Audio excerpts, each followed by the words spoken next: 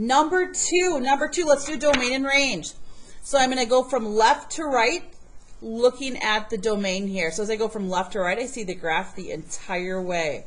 So how do I describe? I'm not going to write all real numbers because we're using this notation. So it's negative infinity to positive infinity. Make sure the negative goes first and the positive goes second, and you're using parentheses. Now the range still goes from negative to positive, but we're looking at the y's. So I'm going from bottom up to top, and notice that the position is per one, bottom to top, the entire way I see the entire function. So it is negative infinity to positive infinity. One of the most asked questions from first hour and second hour is, how do I determine the domain and range?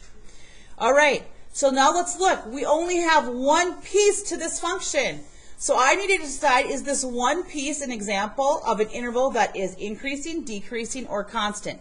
So from left to right, if you were riding a bicycle along this road, would you be going uphill or downhill? Again, what would you be doing, uphill or downhill? Downhill. And we use the word what to describe downhill? Decrease. And so there's only one piece to this function. So there is no increasing. I'm going to say there is none available. And the entire length of this graph is decreasing the entire way. So negative infinity to positive infinity, the entire way is decreasing. Let's look at the end behavior. I'll use a different color here so it stands out. I'm going to go to the far left and far right. What does this mean? As I look at the graph at the far left hand, let's describe the behavior at the far left. So far left, as it enters in, it is headed up. Positive infinity. Now let's look at the far right. So I'm going to go to the very far right. As it enters in, it is going down. Negative infinity.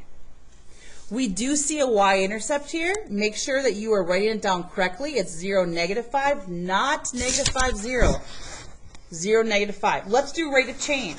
So I just would like to know, in this class, who prefers the graphical way of doing rise over run? Hands up high. Okay.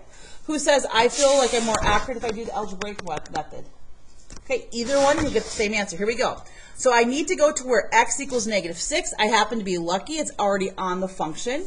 Then I need to go to where x equals 0. Well, x equals 0. I can't stop here. I need to go up or down until I hit the function at x equals 0. So from left to right, I need to describe what's happening. By the way, from left to right, are we going uphill or downhill? We're going down. How do you think what symbol would be down? Okay, so that's just prediction. Okay, here we go. We're going to go down.